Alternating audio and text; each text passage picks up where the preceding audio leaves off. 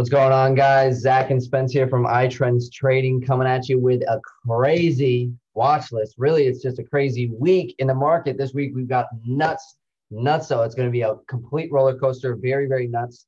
If you're a new trader or you're just not very prone to a lot of risk, please be careful this week. It's going to be a lot of stuff is going on. First off, it's FOMC week. So in general, any regular FOMC week, when it's just the FOMC speaking and they're talking about their interest rate changes, these days it's a roller coaster.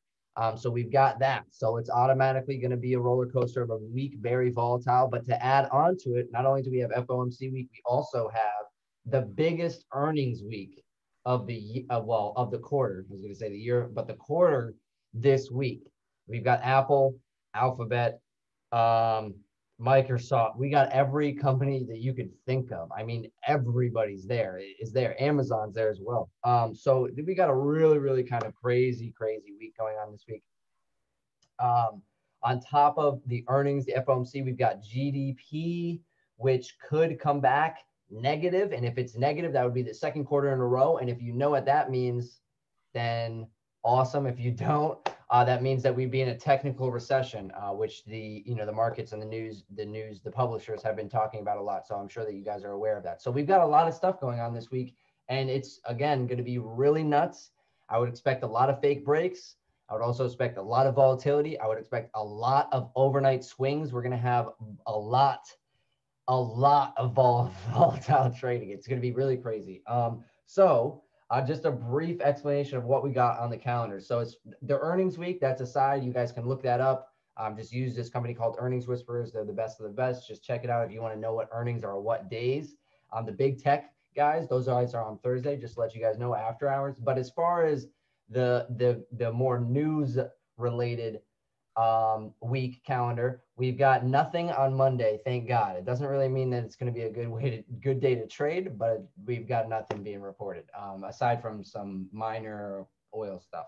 But Tuesday we've got CB consumer confidence. So that's I forget what CB stands for, but that's really important, and that will move the market. We also have new home sales and housing price indexes and stuff. Those are a little bit lesser of importance.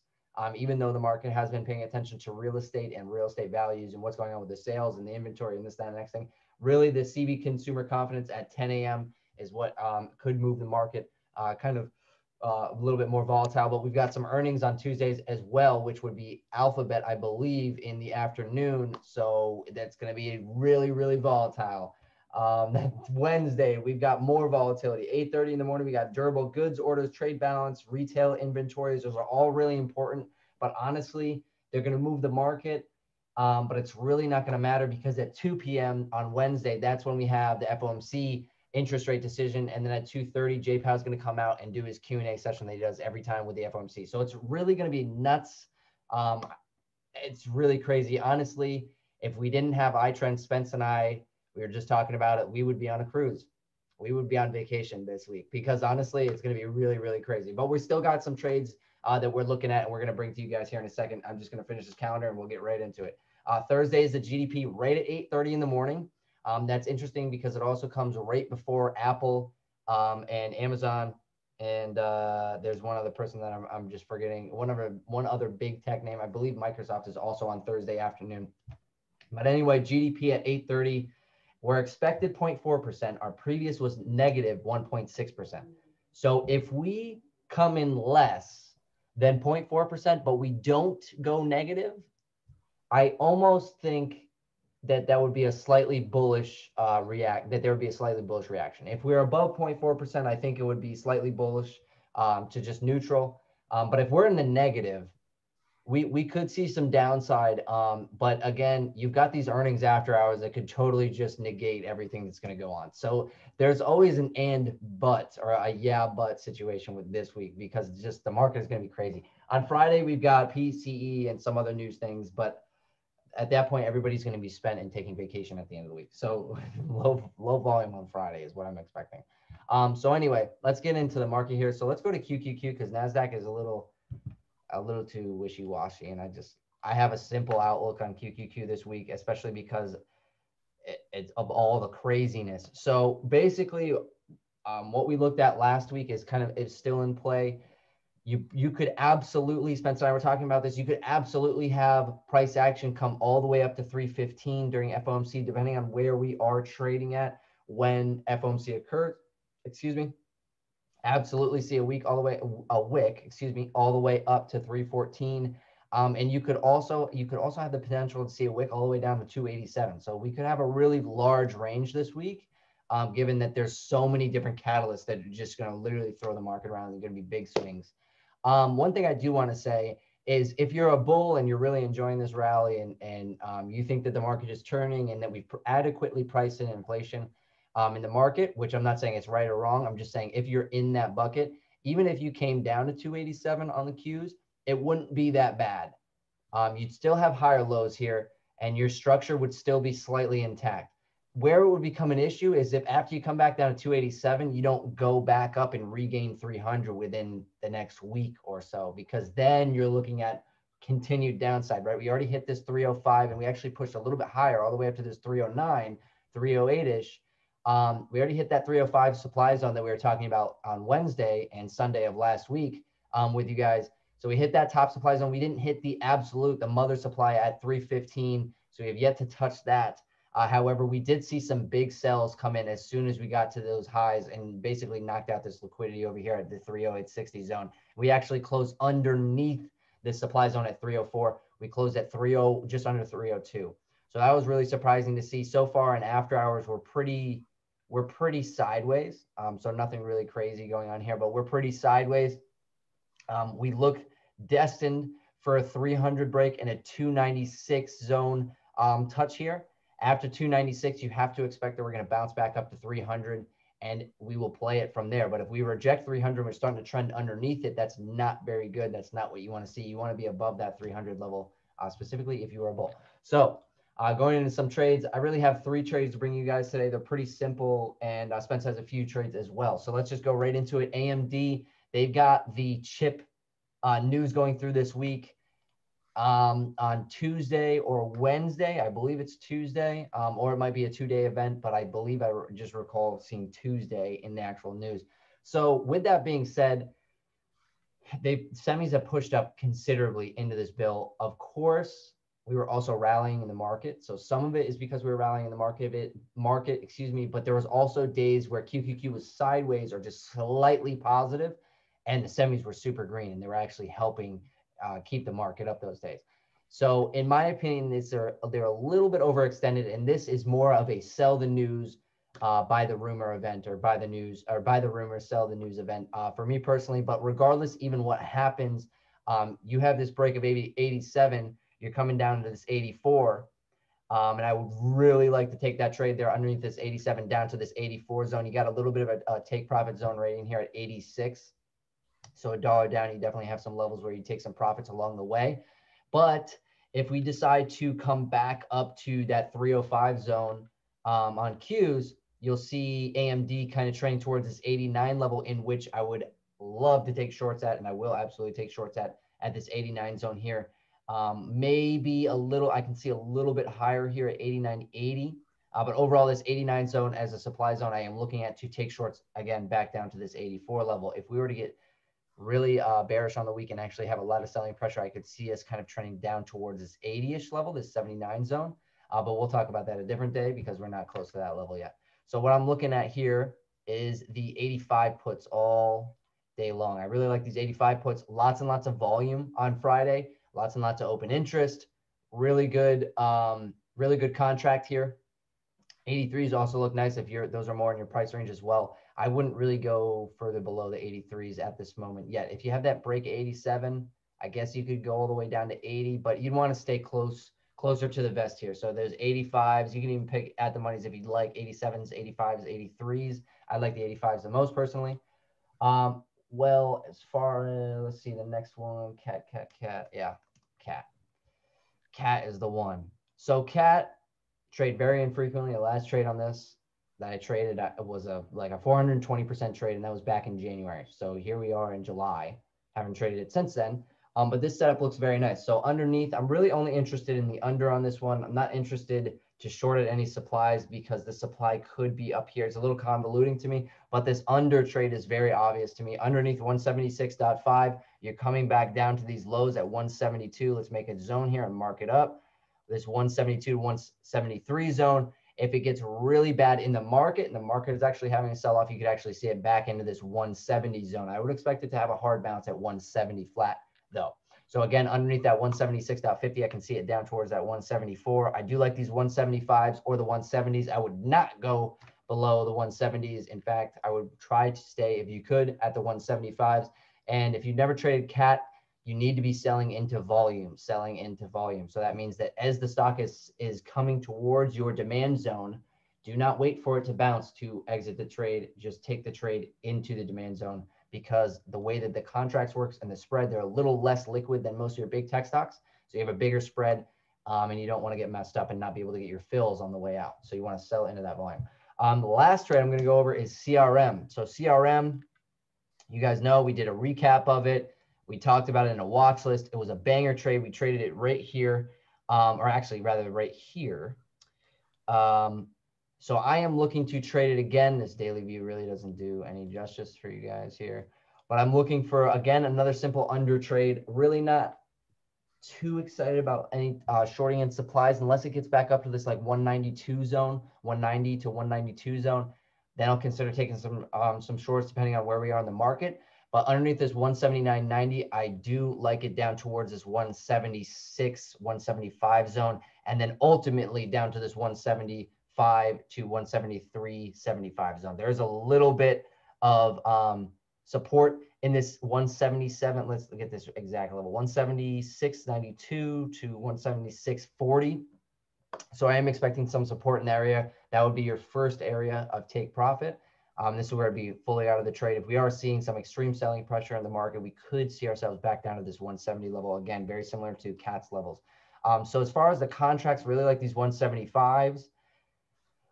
If you wanted to take a bet on the entire week being bearish, just with all the catalysts that are going on, you could take out a 170 and just take it the whole week. These are actually really cheap. So I might double up and take a 170 and just run it out the whole week, sell it towards like Thursday morning-ish. And then use the 175s as day trades, as a day trade, excuse me. So 175 contracts there. And so that's what I'm looking at. CRM, CAT, and AMD this week. Spencer, what do you got for us? Let's take a look at Coke first. Earnings Tuesday morning. For me, mostly I will be staying at most of these earning plays, playing right at the day, because like Zach said in the beginning, this is just too much catalyst all loaded in 1 week to pick a true direction. So I feel like with Google and Microsoft on Tuesday, you know, you have that Amazon, Apple on Thursday. That's a sandwich in itself. Put FOMC as the meat, too much to handle. We'll go ahead and look at Coke. What I'm looking for is over 61.72. I'm looking to trade that up into the 62s. And this is, you got to stay close to the money as well. Heavy dividend stocks, so you'll see a lot of volume, but it definitely stays tight in the range. So I'm looking over 61.70, or I'm looking under 61.08 to play some right at the money, 61s. Other than that, I'll stay really close because this moves to kind of like your bank stocks. So you want to stay close to that half point. Next stock I want to take a look at is Google, because I'm really interested to see a little bit of distance here. Google low, you got that 102 recently. You have that split. I can see some weakness in Google. It gets under 105.45. You're looking at some 104 puts. Even farther, we have a bad week. I'm looking for a break of 100. So that's something I'll really be watching and really looking at really close, see if Google can hold that. I do think Google is one of the highest rated tech names, in my opinion, if you want to compare the FANG stocks. But I still see some weakness in this name. It would have to get over 115.08 for me to possibly play some 120s. Or if I'm looking at the outside of both, I may play a 125 and then split it with a 104 put weekly and just see which one performs. It just depends where we are at the market. So. You're talking about earnings with that, right? That split there? Earnings Tuesday for Google, yep. Right. Split. Then we're going to be looking at Microsoft next. I think this is a weaker of the FANG when you're looking at this on a short-term basis. I'm looking at Microsoft. If it gets over 262.78, but I'm really focused on this break of 258.5, the possibility to see Microsoft push all the way back down to that 252.5. It's been having a real struggle to get over that 265. So it's showing to be a key resistance point in the stock. So I'm not really interested until you get close to that. But this downside looks like it could break down 252.5, possibly 250. Yeah, this looks like bad chart. This looks like bad chart. Anyway, what was the next one? Another thing to mention with Google and Microsoft, their earnings are after hour on Tuesday. So for me, if they are bullish in the name, I think that we'll still have an opportunity to get in to the upside just because FOMC is going to be at 2 p.m. So that's going to hold most of that upside capital. You'll still see a bounce or a pop in the stock. But I think that FOMC is going to keep a lot of those earnings mute. And then if we see good or bad, 70 points, 75 points, 100 points either way, then we'll still have opportunities to capture that top side after that meeting. So next stock I want to go over is Disney. I think Disney's a real interesting name here. I'm mainly focused on Disney for this 100 break. I do like under that 102 flat to just play the 100 straight up. I think it's having a hard time getting over ultimate top would be 106 to take this stock higher. It's really having a hard time, struggling. I think it's going to consolidate at that 100 level. So I'll be looking to get into some 100 puts at open, just depending on how this opens up. I am swinging some from Friday, so I'd like to see how this kind of reacts and how this bumps up going further. And then on that top side, like I said, it has to get over 106. For me, 105, 106, right in that zone. It's literally rejected there several times. So until I see that, then we'll be looking towards the top side. So, and then everybody's fan favorite, we're going to go to Tesla. What a rocket. They kind of kept on going. So we did play those on 800s last week in the group. Made a significant piece of profit there. And we're also trading it towards that downside. We're looking for Tesla over this kind of high right here at 831.18. That's what I'll be looking to take it, possibly those 850 weeklies. I'm more interested in this pullback that we saw late in the day, back down to that 815 area. I'm actually looking at playing those 800s. If we get under 806, playing it kind of close and seeing a real breakdown at that 800 level. I think now that we gain support back up here, it's going to definitely be difficult for us to break that 800. But I think this one has the farthest to fall if we had a bad FOMC. If we had a bad FOMC meeting, I would not be surprised. And don't put your bank on it. Tesla back to 680. Yeah, I mean, we have bad FOMC and Apple. Apple says one bad thing. Because you have Google, Microsoft, Meta FOMC in the middle, and then you got Apple, Amazon. If those were red, 680, I'll take one for the team. I could see it. Yeah, that's but I could also see 900. So that's one of those. You got to weigh it out, see which way it opens up, and then possibly play both sides. But me, I'm still leaning bearish. Like I said, I didn't see QQQ for me personally. You know, I'm looking to play that in a different way, but we'll bring that up. But yeah, Tesla either way is going to be interesting. I'll say 680, and you can mark me down for it. Let's go to a QQQ, Zach, real quick. I wanted to build on your point. For me personally, I think we're too close to this 300 level to take a real significant stab at it in the going into tomorrow. With that being said, for Monday and Tuesday, this is the main stock I'll be focusing in the morning. What I'm looking for a break of 300, like Zach said, I'll be looking to that 296, 297 to play a bounce back up towards that top side. It does break under that 296. That next stop for me is going to be 292 and then 281. So I'm really looking to play it that way. We come down, we break 300, bounce, and then reject again. The opposite way, I'm looking at over 305.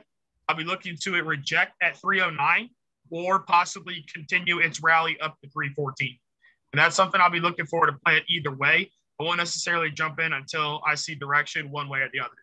So they're kind of giving you a $3 buffer going either way. Absolutely. All right, guys. With that being said, this is the recap. Usually we go over a lot more, but this week is just going to be nuts. So it really, like we said in the beginning, if you're a new trader, this is not a good week to trade. Especially if you have nobody that's just even remotely guiding you to just, even if they're just saying, hey, buy calls or hey, buy puts today in the morning. If you don't have any type of guidance or any help whatsoever and you're a new trader, just watch the market this week, simulate some trades.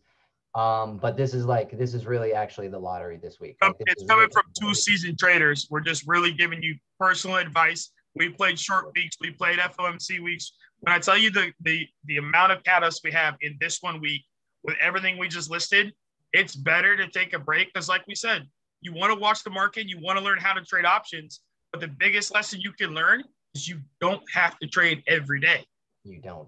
We're here to teach you guys to learn the levels and then play your levels. You don't have to take a trade to take a trade. Make sure it fits the formula. Make sure it fits your criteria. And check out, we got something coming to you guys. iTrendz checklist. Look for that a little bit in the future. And I'm going to pass it back to Zach. But patience, take your time. And if you're really confused, just simulate. Absolutely. Well said. So with that being said, definitely just be careful this week. Really hope you guys enjoyed this. There's definitely some good setups. Don't get us wrong. There's some good setups, but just make sure to take your profits. Don't get too greedy. We literally just released a video on 10 reasons or when it's applicable to draw back your position size. This hits like 3 or 4 of those reasons. Actually, well, it hits 3. It hits 3 of those reasons this week here. So it's really, really important that you just are careful out there. Just definitely please be careful. It's never fun to lose money, but it's really not fun to lose money that's really difficult to make back on your account, where it makes it actually it seem impossible for you to make back all the money to get your account to where it was. That is never good money to lose. It's okay to lose money here and there. It's okay to take small losses and learn from them, but big losses can have tremendous impacts and really set you back, especially in the trading game. That's really a career, a life advice, but in the trading game, it can really set you back really far. And those are losses to avoid. So make sure you guys got your stop losses set and you're playing smart. Don't FOMO. Don't be dumb. Don't just put the money into the market, because this is just not the week to do so. With that being said, that's enough from us. Hopefully you guys got some good trades out of this. Hopefully you guys got some good knowledge about the week, and please be careful. Again, all links are in the description. If you want to come trade with us, hear our thoughts 2 times a week. Again, we do this live. We're about to do this live in 1 hour and 15 minutes where we go over more trades. We go more in depth on our analysis, and it's live. You get to see our screen shares of our live screen shares, etc. We do that 2 times a week, Sunday and Wednesday. So the link is in the description for that. We've also got a bunch of other links in the description. Plus, if you aren't going to be trading this week, we've got lots of education, lots of hours of education on our YouTube channel. Just scroll through. We've got trade recaps. We've got options classes. We've got just regular advice videos. So just please take a look. If you have, if you are not trading this week, it's a great week to study. And if you have the time, I definitely recommend you take advantage of it. Anyway, with that being said, Zach and Spence, we're off. We're gone. We're about to do this in 1 hour and 15 minutes again. So we'll see you guys later. Hopefully you guys like Zach's face, hit the like. If you like my face even more, subscribe. Subscribe. So hit the like button. We appreciate it. Thank you very much.